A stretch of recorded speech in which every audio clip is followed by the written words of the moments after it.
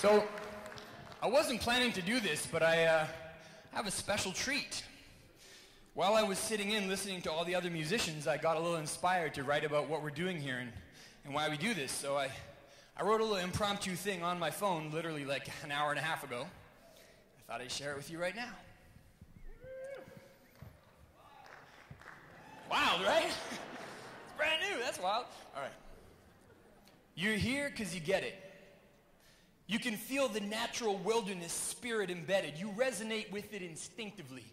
It's clearly genetic. You appreciate the pure aesthetic that lingers in the lair of the lizard, in the heat of the midday air in the desert, in the glassy lake where the sky is mirror reflected.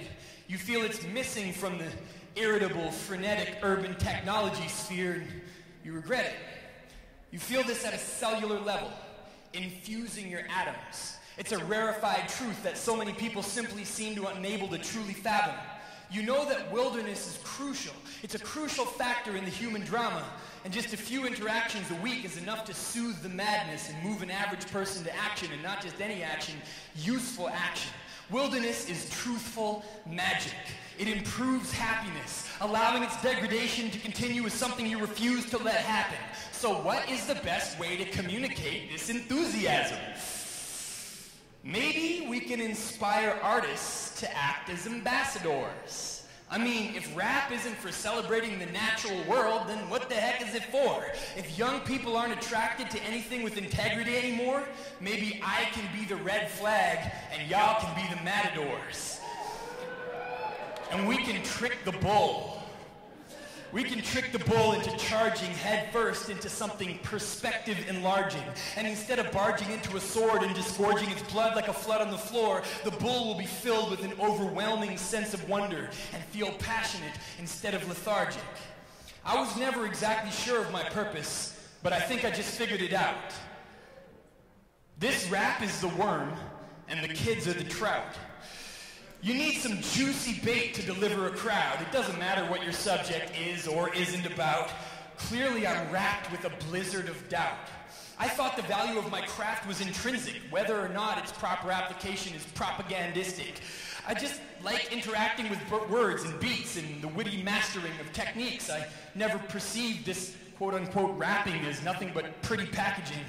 I just absorbed my surroundings into rhyming words. I'm like the linguistic equivalent of a North Queensland lyrebird, or like a humpback whale. Anyone who says I only do this to attract females is wrong. This is deeper than a humpback whale song.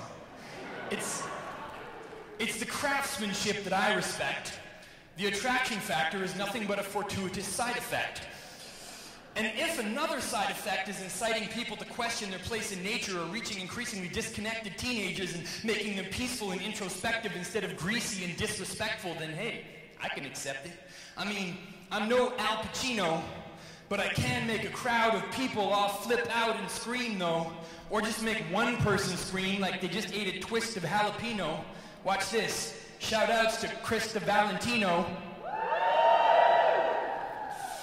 The bottom line, don't be disoriented by distractions. Look past the wrapping to see what's inside the package. Inside this package is a deep appreciation of natural habitats which may or may not relate to my combative battle raps. At the end of the day, you people don't really need my help with your efforts, because enthusiasm itself is infectious. Your passion is more potent than technology's cheap sedatives, so my only take-home message is this: keep spreading it. Thank you.